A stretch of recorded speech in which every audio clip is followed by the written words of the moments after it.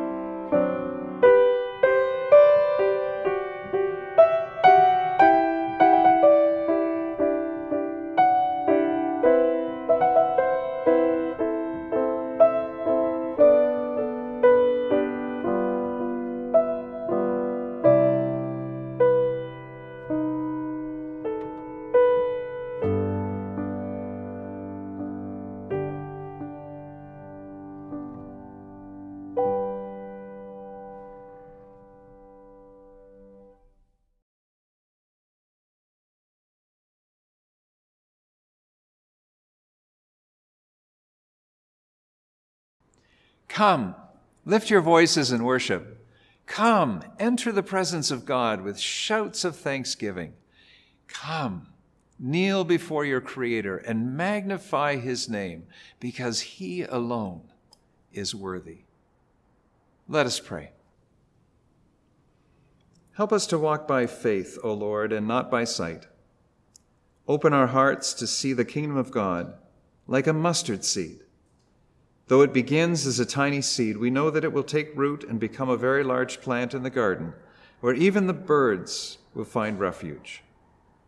And so we approach this service today with open hearts and open minds, expectantly waiting to hear a word from your mouth. Speak, for your servants are listening. Amen.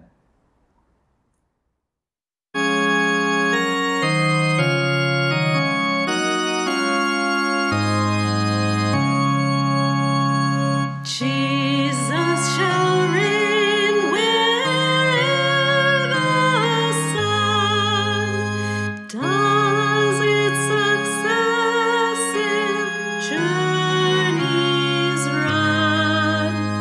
His kingdom spread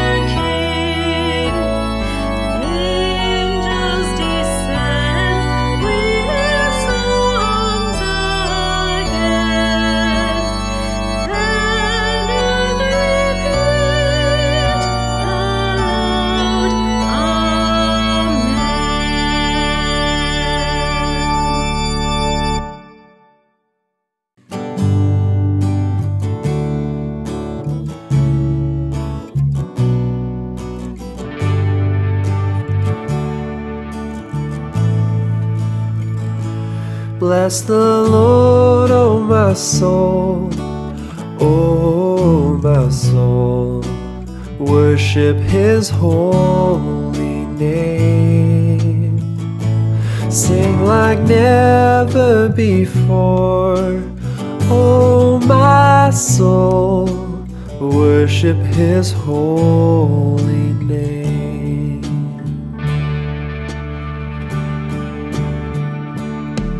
The sun comes up, it's a new day dawning.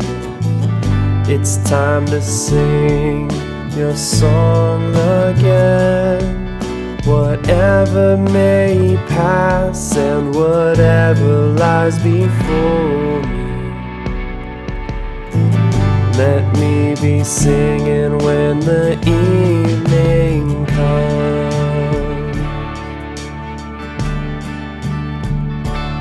Bless the Lord, oh my soul, oh my soul. Worship His holy name. Sing like never before, oh my soul. I worship His holy name.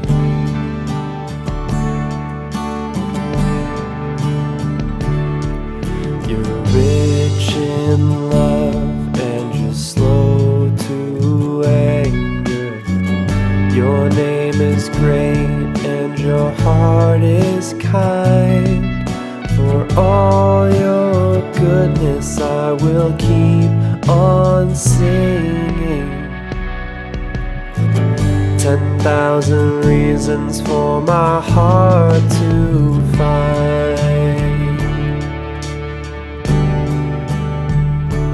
Bless the Lord, oh my soul, oh my soul.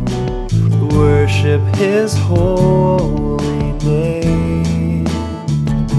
Sing like never before, oh my soul. I'll worship His holy name.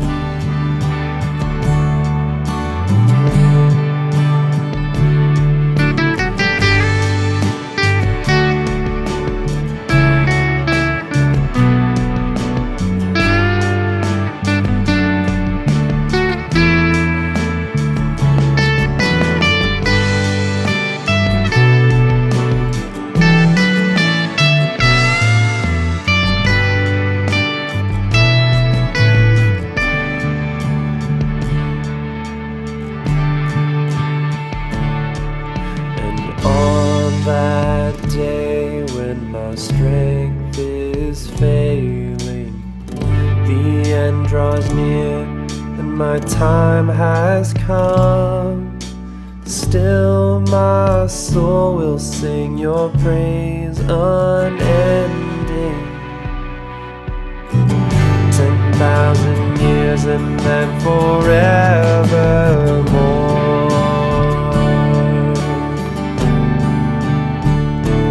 Bless the Lord, oh my soul, oh my soul. Worship His holy name. Sing like never before, oh my soul. I'll worship His holy name. I'll worship His holy name. I'll worship His holy name.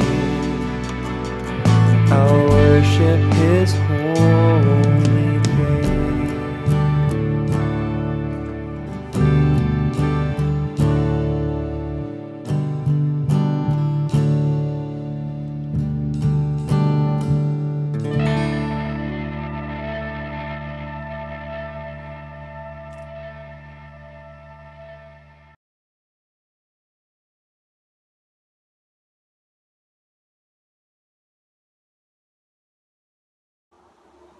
Hi boys and girls, Miss Jan here. Well, here we are in June, and we have a little bit more freedom as of this weekend. I hope that you're able to get outside and enjoy the parks and the splash pads and things that are open. And we know that we have hope for the future as things continue to open more and more. So let me pray for you that you have a good week and that the next few weeks of school go well for you. And we'll see you hopefully one day soon. All right, let's pray. Heavenly Father, I ask that you keep your hand upon these children as they continue to finish the school year online. I pray that this weekend brings them lots of joy and sunshine and play, and that you keep them safe and healthy, and that the summer holds lots of fun for them, Lord. We pray this in your name. Amen. All right, have a good weekend, everybody. Good morning, everyone. Today I'll be reading from the book of Mark, chapter 4, verses 26 to 34. He also said, "This is what the kingdom of God is like. A man scatters seed on the ground, night and day, whether he sleeps or gets up. The seed sprouts and grows, though he does not know how. All by itself, the soil produces grain, first the stalk, then the head, then the full kernel in the head. As soon as the grain is ripe, he puts the sickle to it, because the harvest has come." Again he said, "What shall we say the kingdom of God is like? Or what parable shall we use to describe it? It is like a mustard seed, which is the smallest of all seeds on earth. Yet when planted, it grows and becomes the largest of all garden plants, with such big branches that the birds can perch in its shade." With many similar parables, Jesus spoke the word to them, as much as they could understand. He did not say anything to them without using a parable, but when he was alone with his own disciples, he explained everything. Amen.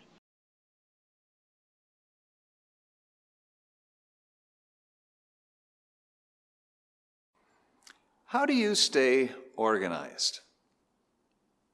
Through more than 3 decades of ministry, I have tried to learn how to become more efficient in managing my calendar and to-do list. I have tried many different approaches over the years, from simple wall calendars to high-tech tools like Google Workspaces that I use today. I wonder if any of you are old enough to remember the day timer system. That was state-of-the-art at one time. And I remember one time in the early 90s when instead of just a printed booklet, the day timer switched to a loose leaf binder, and I could print pages from my computer that had all my appointments in it in the binder, and then I could take it with me. Soon after adopting this system, I ran into a bit of a snag, though. We were leaving church one Sunday, and I had my infant son in one arm, and I had my day timer in the other. And so as I went to put my son in his car seat, I placed the day timer on the roof of the car and locked him into place, and very soon we were driving away, and I was blissfully unaware that I had forgotten the day timer on top of the car. Have you ever driven away with something on the roof of the car? A cup of coffee, perhaps, a book, a laptop? I think most of us have done that at least once. Well, that day timer showed remarkable aerodynamic efficiency for the first little while, until we came to the first intersection. We turned to the right, and I heard the sound of it sliding off the roof, and I knew right away what had happened. So immediately I pulled over to the side of the road and jumped out of the car to pick it up, and it took me a minute to really absorb the scene. This binder, as soon as it hit the ground, it popped open, and pages were flying everywhere. And you know where it was? It was on Bayview Avenue, right at the main intersection, the main entrance of Sunnybrook Hospital. It's a busy intersection. And there was my whole life scattered everywhere in this intersection. For the next 5 minutes, I dodged traffic as I ran around scooping up pages, as many as I could save from oblivion. I have an uncomfortable relationship with time management because my brain just doesn't cope with dozens of to-do items every day. And it has been a career-long obsession of mine to learn and grow in order to improve my capacity for staying on track. Have I found the ultimate time management system yet? No, I wouldn't say so. But I have learned many lessons over the years, and I've made many improvements.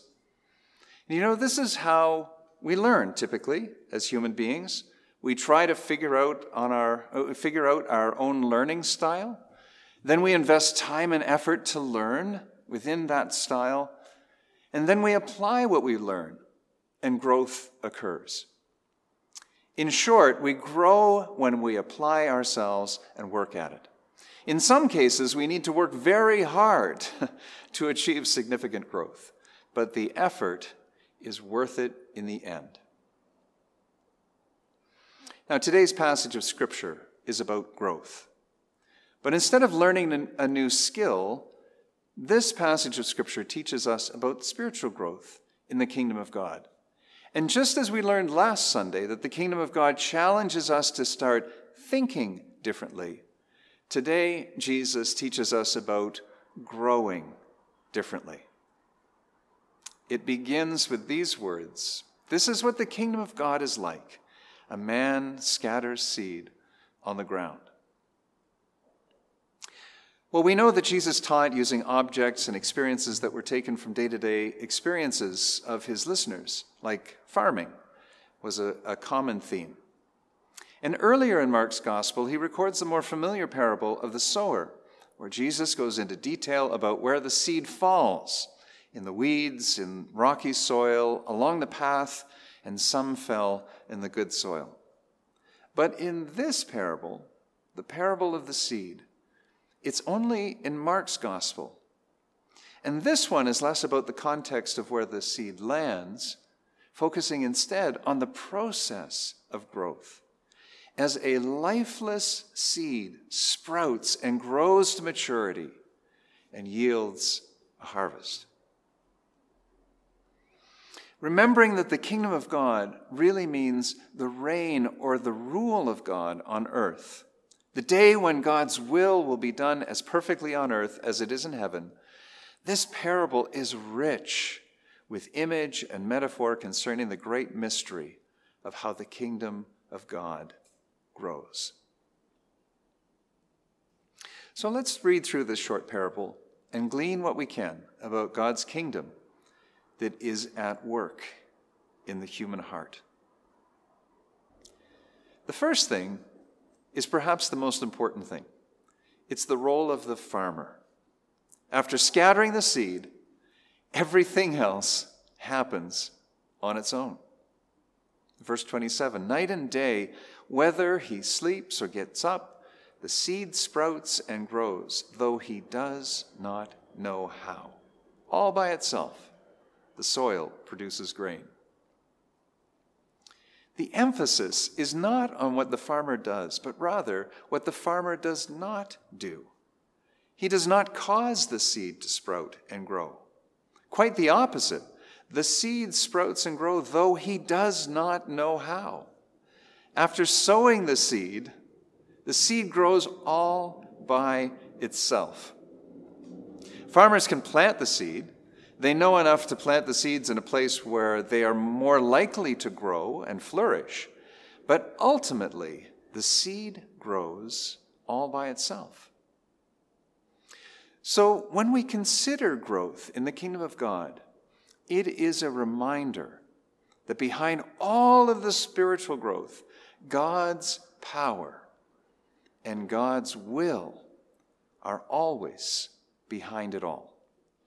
I think many of you will know this from your personal experience. You come to church on Sunday morning, you approach the service with a sense of prayerful expectancy. You engage in the various parts of the service, the call to worship, the singing of praise, listening to the Word of God and the preaching of God's Word, and so on and so forth. And what happens? My hope and prayer is that most Sundays you will leave the church refreshed and encouraged. You've been given food for thought. You felt God lift you up, and you're prepared to go out into the week ahead. But let's be honest, there are also some Sundays when you participate in worship, but at the end of the service you may feel, uninspired, perhaps like God is distant. We all go through dry spells from time to time, whether it's because of our own circumstances or personal struggles, or just because. But then there are other times when we're here in church, or maybe reading scripture or in a Bible study with friends, and something happens. Sometimes something dramatic happens. Perhaps the Holy Spirit convicts you of sin, and you're overwhelmed and you weep and repent. Perhaps you're transported into an experience of praise and worship that just makes you feel like you could almost explode with joy and delight. Perhaps you're drifting off in your thoughts, and somehow God leads your mind to think about some great idea or a new insight. Perhaps God may bring a person to mind as you're sitting in church. And after the service, you call them and you check in, and they tell you that they really needed a call that day. You realize that God had prompted you to reach out to that person. Sometimes dramatic things like this can happen in a service of worship. But for most of us, there is this sense that we've been in the presence of God and the fellowship of God's people, and that's enough because it strengthens our faith. The important thing is, just as seeds' growth is beyond our knowledge and beyond our control, so too God's growth happens in God's timing according to His plan and His purposes. We live in a nation that celebrates hard work, entrepreneurship, and personal achievement. And so it seems counterintuitive for us to say this, but you can't work your way to spiritual growth.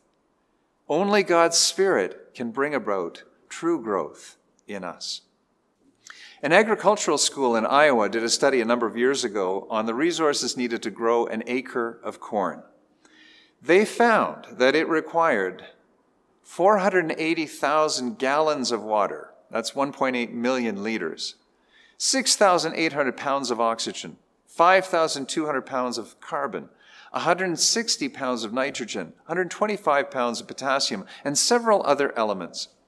In addition to all of this, it required rain and sunshine in measured amounts. And although that acre of land also requires a great deal of work on the part of the farmer, the study concluded that only 5% of the crop's production could be attributed to the farmer's hard work.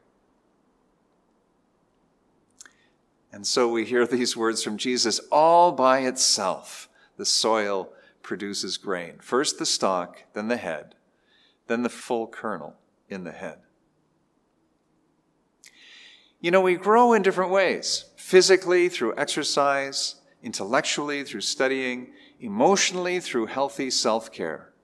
But spiritually, we grow differently, not through our own determined effort, but through God's mysterious work in us. However, this is not to say we have absolutely no role to play in creating the conditions for growth. If we skip church, if we avoid Bible study, if we become too distracted in life to pray, this is the equivalent of planting seed in unproductive soil without fertilizer or water or sunshine. Instead of thinking that we don't contribute anything to our spiritual growth at all, the more important message is that we can't ever take credit for it. Spiritual growth is always God's work in us. Think about vitamin D. You know, the best source of vitamin D is natural sunlight. It's healthy to get outside and get some sunshine on your skin.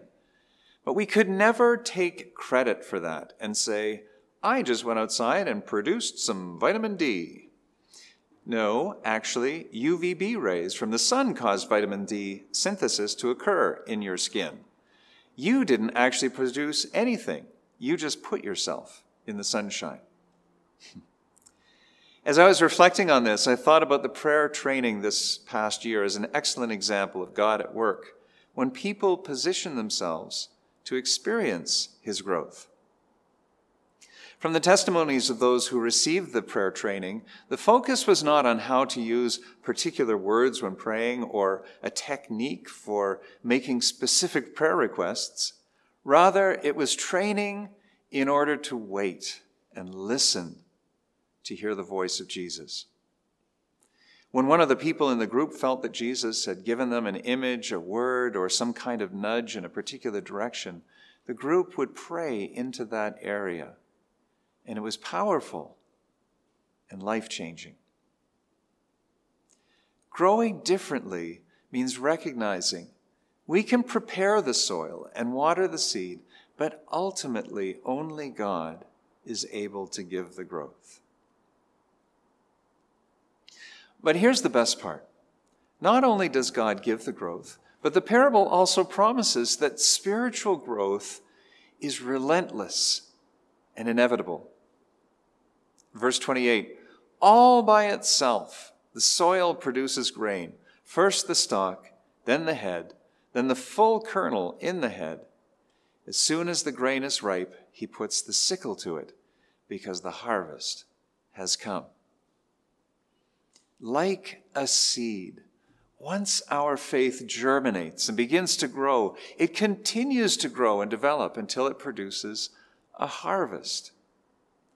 This is very important for us to remember because sometimes we can perceive the pace of spiritual growth to be so slow that we can become discouraged. Maybe it's not happening, we think. I can't see any change taking place. Now, if you've ever wondered that about the slow pace of spiritual growth, this parable reminds us that change can be almost imperceptible. But that does not mean it isn't happening.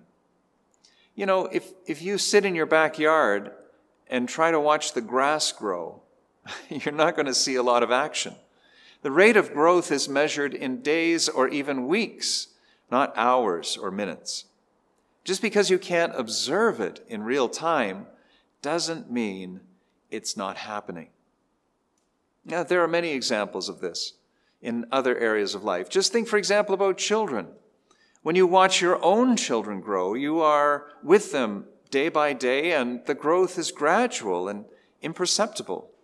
You have to measure them in the door frame every year at their birthday so you can keep track of their growth. But if you have a niece or nephew that you don't see regularly, every time you do see them, the reaction is often, wow, look how much you've grown. Just wait till we all return to in-person worship services. We will all be amazed when we see how much the children and the teenagers in our congregation have grown over the past year and a half. This growth may be almost imperceptible, but it is steady. The other thing that this parable tells us about spiritual growth is that it continues relentlessly, night and day. Whether we are waking or sleeping, the plant continues to grow, and so do we. We cannot make spiritual growth happen, but thank God that we are the beneficiaries of spiritual growth in His timing. When you continue to walk in faith and trust Him, God will continue His relentless work in you. Sometimes people long to recreate the circumstances when they first experience that euphoric sense of God's Spirit at work in them. That quote-unquote mountaintop experience. And through God's grace and mercy, there may be times when this happens, and it is thrilling when we have those kinds of experiences. But like the tortoise and the hare, we all know that slow and steady wins the race. In the case of the kingdom of God, this is certainly true. In the long run, steady, growth will always outpace quick growth that happens in fits and starts. The great Bible scholar William Barclay wrote this: "We are creatures of the moment, and inevitably we think in terms of the moment. God has all eternity in which to work. 1,000 years in your sight are like yesterday when it is past, or like a watch in the night." Psalm 90, verse 4. Instead of our petulant, fretful, irritable human hastiness, we should cultivate in our souls the patience which has learned to wait on God. James Garfield, before he held the office of the President of the United States, was principal of Hiram College in Ohio for many years. One time, a student's father asked him if he could shorten his son's studies so that he could graduate sooner. "Certainly," Garfield replied, "but it all depends on what you want to make of your son. You know, when God wants to make an oak tree, he takes 100 years. When he wants to make a squash, it only requires 2 months." In the kingdom of God, we grow differently. Once God's life is born in you through faith, he will see it through to its conclusion. The Holy Spirit will continue working in you, and gradually, sometimes imperceptibly, but relentlessly, he who began a good work in you will carry it on to completion until the day of Christ Jesus. These words are a great comfort for us, because all of us who are serious about spiritual growth want this process to continue. So we don't need to fret or worry about whether or not God is at work in our lives. He is. Carry on trusting him. Keep walking with him. Draw near to him. And as you do, the seed of faith planted in you will grow.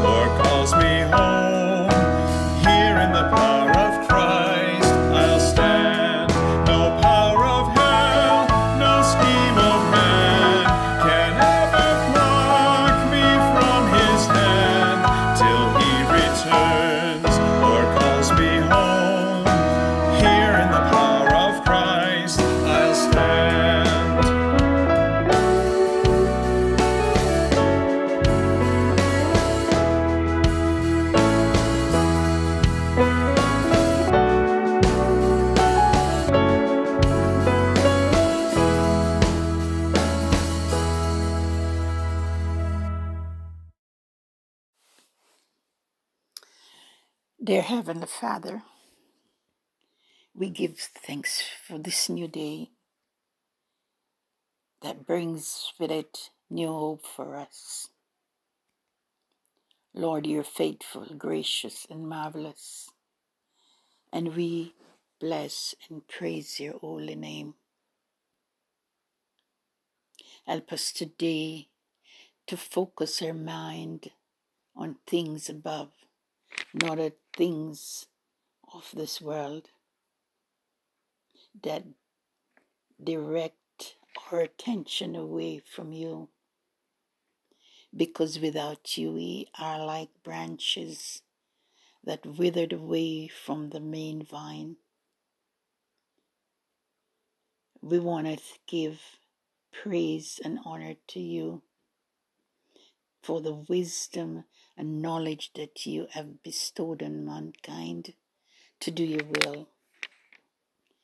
We thank you for the scientists that you have given knowledge to formulate the vaccine that can provide a level of protection for your people during these difficult times of the pandemic. Your grace, mercy, and love is sufficient. We praise your superpower. Our Father, we pray for all the people of the world. But most of all, we say a special prayer for the indigenous people who have been dealt so much injustice. You're God of heaven and earth and all people. You made us all. We know that you're God of justice. So we place all of their problems into your hands and pray, dear God, that you will give them strength, faith, and help their hearts, oh God, never to get disillusioned. Give them peace, oh God. We pray for the family of the Muslims family who was killed because we are unable to love and tolerate each other. Keep us, help us to know that love covers a multitude of sins. Help us to be loving, caring, and kind to each other, regardless of our color, race, and religion. Give love and compassion for others. We place our own church family who has lost loved ones into your loving and caring arms. We think of Dave and Judy Longnecker, who has lost their father, Karen Chung, who has lost a brother, and many more in our church family who has lost a family member and loved ones during this trying and difficult time. Wrap your loving arms around them and give peace and comfort to their hearts. We pray for those in our church family who are sick, those who are alone and lonely. Father, let your holy presence be felt among them. Heal those that are sick and help them to know, Lord, that you will never leave or forsake because you are their source and their strength. We lift up all the leaders in our church community that made it possible for us to continue worshiping and serving and blessing you during these times of the pandemic. Thank you for the technology and the people you have gifted to do your will. We pray for all our leaders, our own Prime Minister, Premier, mayors. Father, we know that they must be so overwhelmed with the task of controlling and keeping everyone safe from the virus. Help them each day to ask for direction and guidance, and to have faith that you are able. Lord, let them know that people are standing in the gap, praying and lifting them up in faith. We lift up all our children and their needs. In our church community and beyond. Father, you know all their needs, that they're enduring so much, not being able to go to school, meet with friends, and all the normal things that they used to do. Father God, we pray for patience for the family who cares for them, and for those caregivers who care. Give them faith and give them patience, Lord, to endure. Be with all the young leaders who have to keep them engaged.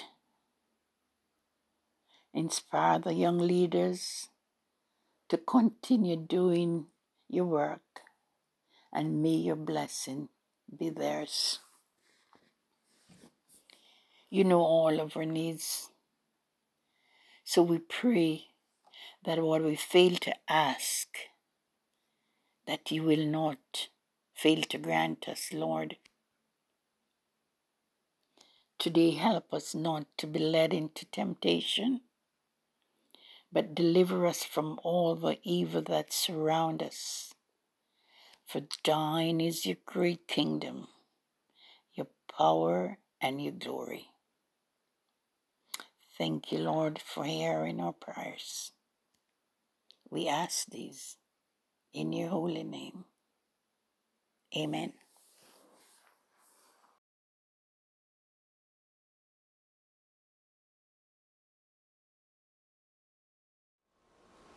Morning, Emmanuel. We are so thankful for your generosity in supporting our church.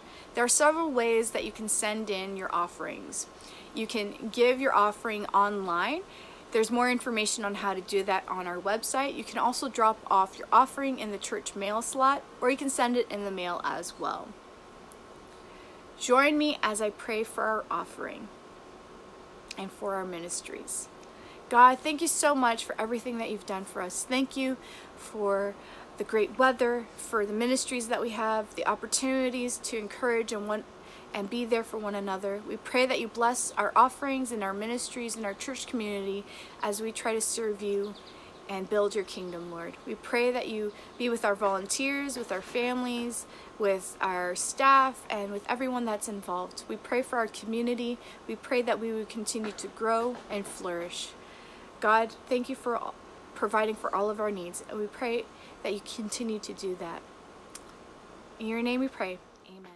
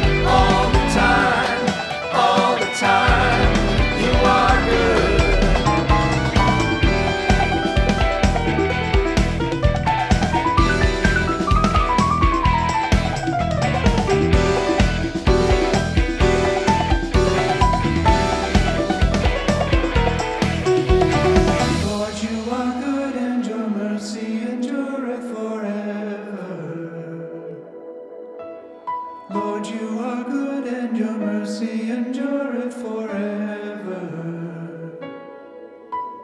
Lord, you are good and your mercy endureth forever.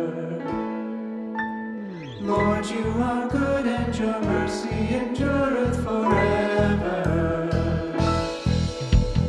People from every nation and tongue, from generation to generation, we worship you.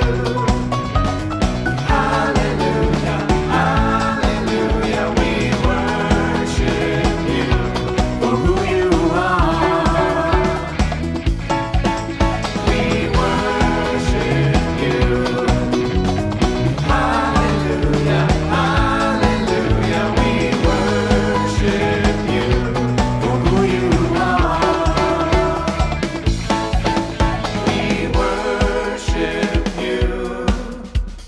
Hallelujah, hallelujah, we worship you for who you are. We worship you. Hallelujah, hallelujah, we worship you for who you are. For who you are. For who you are. You are good.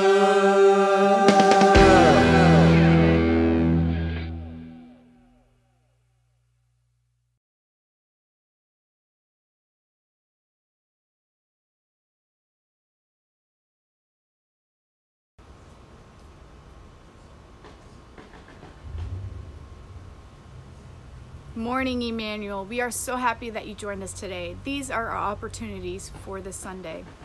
If you have youth in grades 6 to 12, they are invited to join us on Sundays at 3 p.m. on Zoom. We are starting a new series on the book of Mark. We hope to see your youth there. Registration for Camp on the Block is now open. We'll be doing 4 weeks of camp online throughout the month of July, with the possibility of potentially doing something in person as well, depending on the government's regulations. Our theme this year is Protected. More information on cost, dates, and registration forms can be found at emmanuelbaptist.ca. We would love to see your kids there. We also want to let you know that the church office will be closed for the month of July. If you have an urgent need, you can leave a message at the church phone. The phone number is 416-494-3155, which will be checked regularly. If your message is not urgent, someone will reply in August when the church office reopens. We would also like to let the men know that Right Now Media will be hosting a men's conference on August 20th. If you'd like more information about that and are interested, please go to rightnowmensconference.org. This is our benediction for today. May we continue to grow in our faith and deepen our roots in God. May we have faith like a mustard seed.